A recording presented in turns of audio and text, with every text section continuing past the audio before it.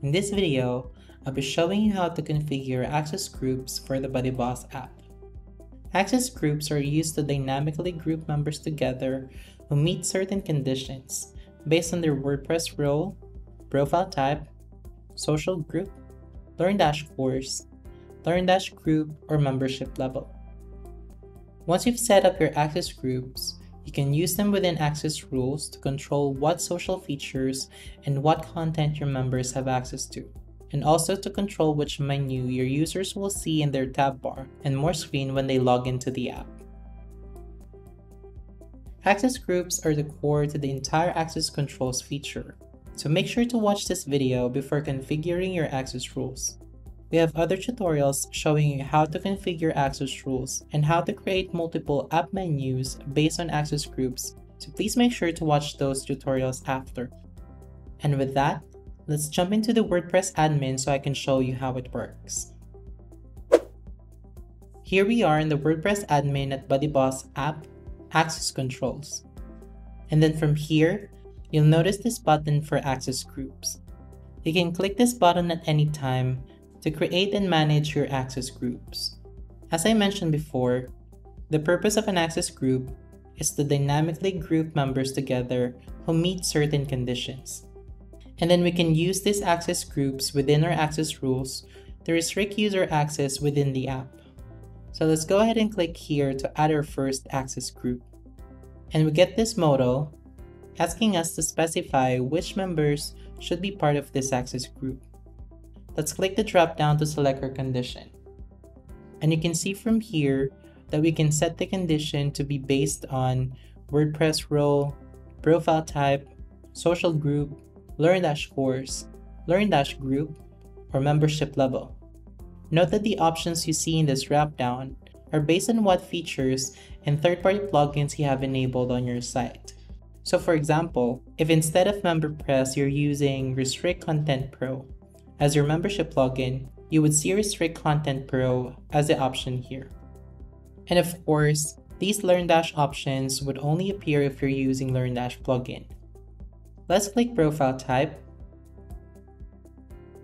and we get a second drop-down asking us to pick the type. Let's click Teacher, and I'll click Save Group. And now the system is creating our access group. It takes a moment to create the group, as the system is calculating how many of your users match the conditions for this group. You might be asking why we are creating access groups instead of just assigning the condition directly into the access rule. The reason is for performance. These access groups are dynamically updating in the background to keep a log of which members belong in each group. This way, when you assign the group to an access rule or to an app menu, the app can quickly determine which members should have that access without doing a bunch of extra database queries each time. At any moment, if you think the access group has the wrong member count in it, especially if you just recently changed some related settings on your site. For example, if you had just modified some of your profile type settings, you can always come to this page and hover the access group name and click Recalculate Members. The system will dynamically recalculate the member count for the access group. We've also added a new tool in the Tools menu for recalculating members in your access groups. And if we click this member count, we can see which members belong to the access group. If I click this member, it takes me into their user details in the WordPress admin, where I can see which access group they belong to. Okay, so let's go back and create some more access groups.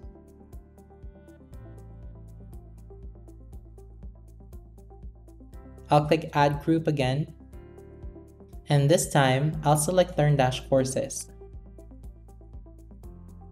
In the next drop-down, I can set the condition to be if the user has enrolled in any course at all, or if they have enrolled in a specific course. And then I can pick the course. I'll click Save Group. And now the system is creating a new access group for all members who are enrolled in this specific Learn- course. Let's create just one more access group so I can show you how it works for membership logins. I'll click Add Group, and this time I'll select MemberPress. Again, I am seeing this option because I have MemberPress installed. We also have support for Paid Memberships Pro, WooCommerce Memberships, Wishlist Member, and Restrict Content Pro.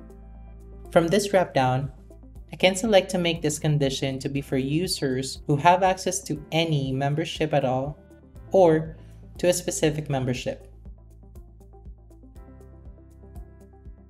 I could pick from the Gold, Silver, or Bronze memberships I created earlier in my MemberPress plugin. But instead, let's go ahead and switch this back to Has Any Membership. And I'll click Save Group. And now, we have an access group that will include all members who have purchased any kind of membership from MemberPress. And that's how you create access groups.